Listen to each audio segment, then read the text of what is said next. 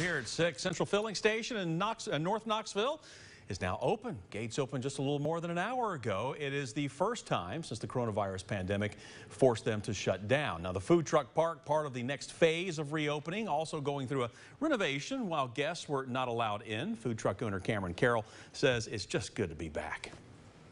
It's something that, we're extremely excited to be back out here. It's kind of getting things back to normal, although what is the new normal nowadays. And so, but it's nice to be back out here, be back with the public and community, and kind of giving our sweets and our food to people who, love us, and, we love working with them. And so definitely it's something that kind of brings us back home to where we were before all this. If you're craving some good food tonight, the park is open until 10 o'clock.